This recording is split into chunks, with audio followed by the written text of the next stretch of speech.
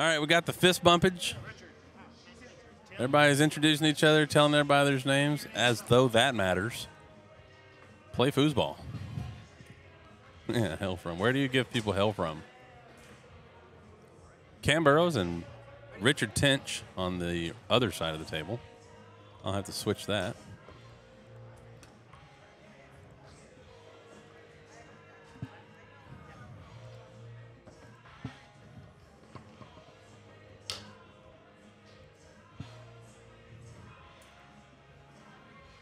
Okay, there we go. All right, we're good. We're good to go.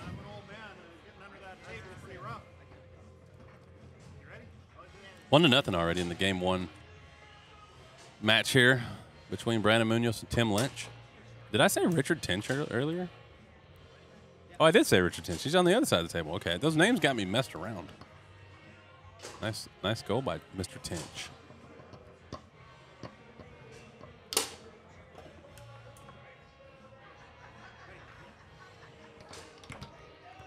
Straight into the slingshot. I like that. Good grief. This match is going to be over before...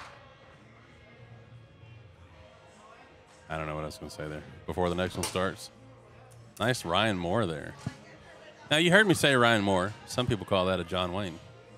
And it was decided officially, I don't know, a year or two ago, that shot is no longer the John Wayne.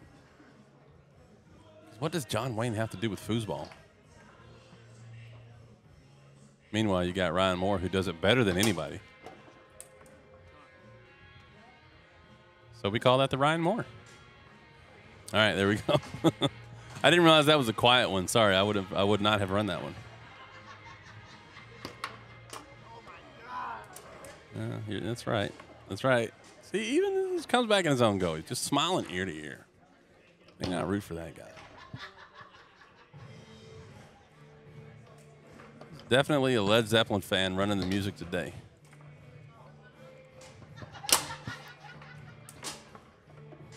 Ready? 4-4. This game in the running for quickest game of the year so far. 4-4 in about 90 seconds.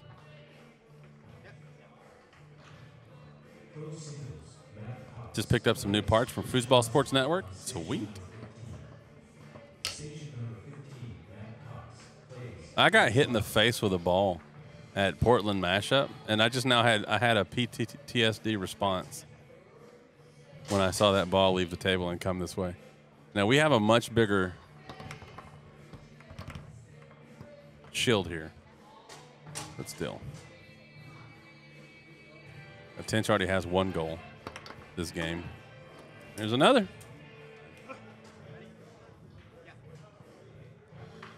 Dang it.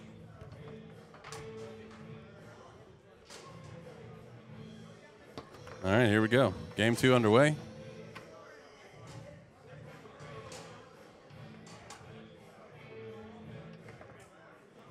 Just looked at my phone to see that I had a text asking if I wanted any food. The answer was yes. Unfortunately, that message was sent over an hour ago. Another Ryan Moore attempt there. This one did not make it. Thanks for the follow, your mom's gyno. Welcome in. Glad to have you. And from where do you hail in the world? That's the check-in question that we've had here. No obligation to answer that, by the way. We've got folks from Pittsburgh, Tampa, St. Louis, Denver, Medford, Oregon, Vancouver, Washington. Speaking of Vancouver, pretty sure Cam is from Vancouver, British Columbia, as he scores that one to make it 1-0.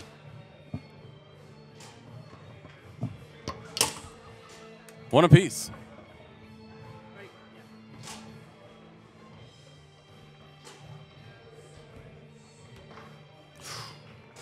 Nice job keeping that one out.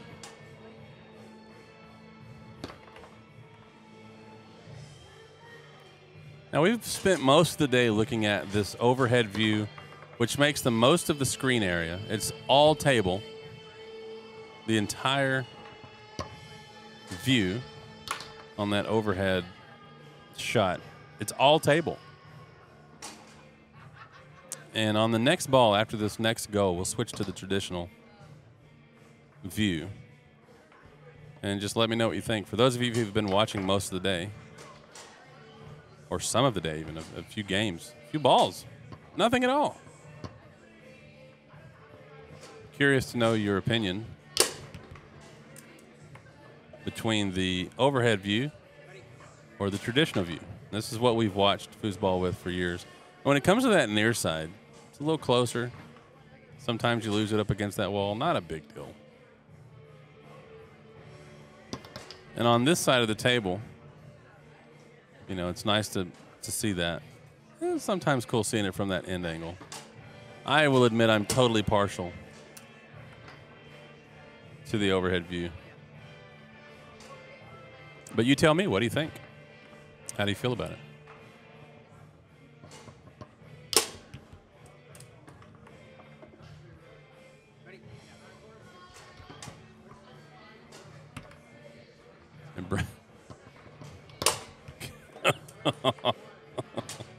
Now, by the way, the first, if you weren't watching, the first game, this is exactly what happened. It was 4-2 after about 7.5 seconds. And this game started exactly the same. 4-2 in about 7.5 seconds.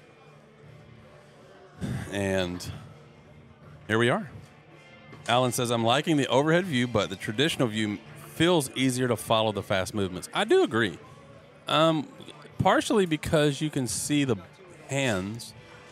In this view right here, you can see the hands. So there's more to it. There's more on the screen. And this one, it does take a little bit. It takes some getting used to, which is why on the had a little light issue there. Yeah.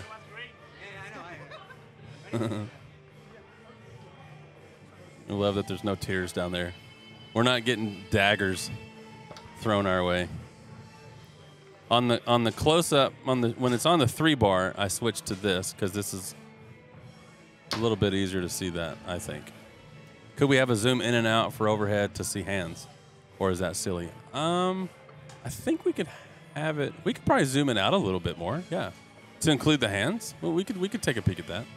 And I have such a limited perspective because not only do I play foosball regularly, but I also have a lot of experience watching foosball. So I will admit that I'm partial just because of what I've seen forever. So on this view right here, if we zoomed out a little bit, and I don't even know if that's an option. Can we zoom out from this angle?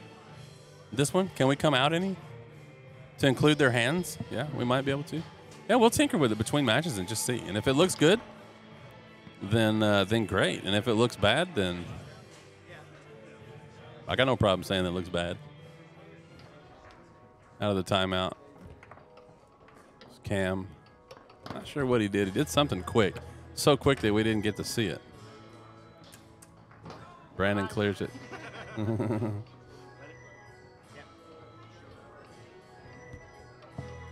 Brandon calls a timeout and jumps up front before the lights can change.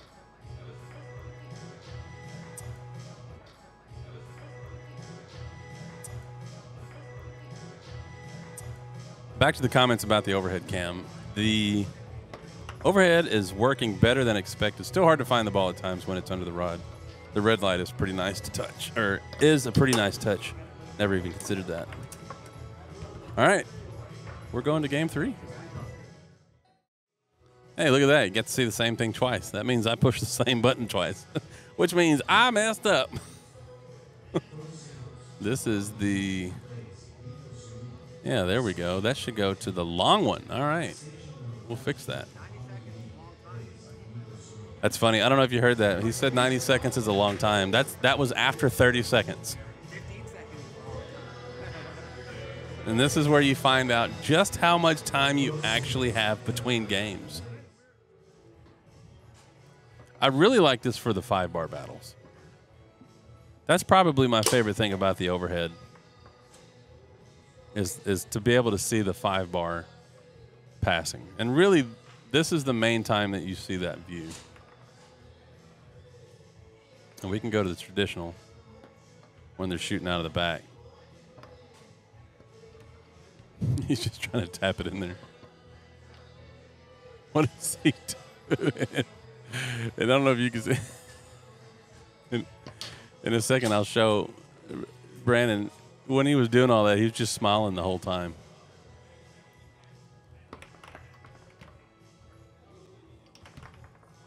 Slingshot from Cam.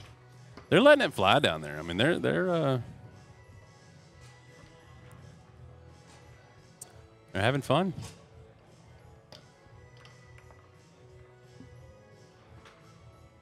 Great commercial. That is the work of, I was just told, Nathan Ham out of the Denver area in Colorado. And I thought, this game has been so fast-paced that I actually thought that the cameras froze because he didn't move for more than 2 seconds.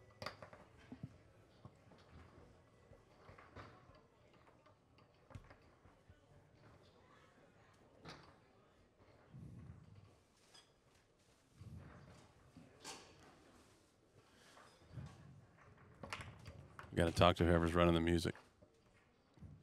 Have these gaps of silence. Get Ray Schneider down here from Pennsylvania to run the music. He's the best foosball DJ in all of the world, I think.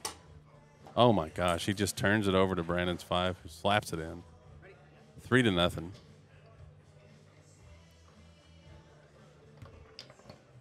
That Rod Lock shirt at the end of that commercial is too nice. Wait, nice too.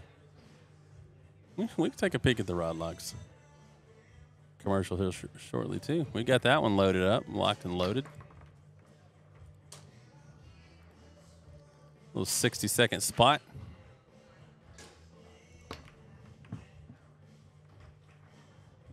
Take a peek at that after this game.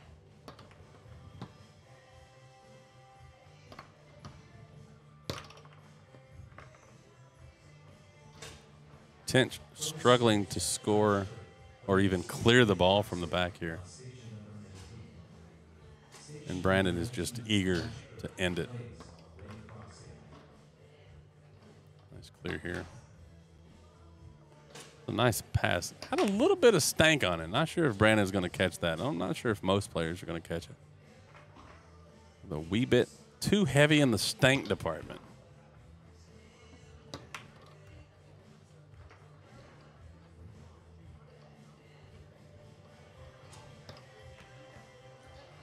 This part of the match, and I hate to put this on Cam and Tench, but the way that it feels is it feels like the match has been conceded, and let's at least have fun on the way out. Let's try to do something cool. Let's try to do something wild or wacky or sexy or anything like that. And if you can pull this off, this 4-1 deficit in the third game, it'd be great. But I don't even know if that's the goal.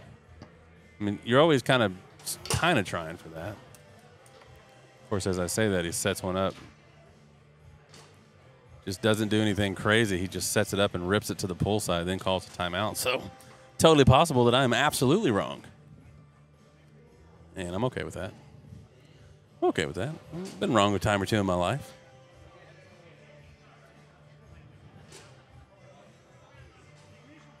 Gives you a good angle of the whole room. And you see the TVs on the truss there, folks in the bleachers watching that. That middle screen is showing them what you see there on the stream at home or wherever you may be. Those outside 2 screens that are facing away are static images that always show either the overhead or something else. And to win it, I didn't even get it out of my mouth. There you go. To win it all, that was Brandon Muñoz who did score it, and he did win it. There you go. So that's a wrap as they unwrap. Brandon Muñoz and Tim Lynch in this Pro-Am 5th or better winners bracket match defeat Cam Burrows and Richard Tench.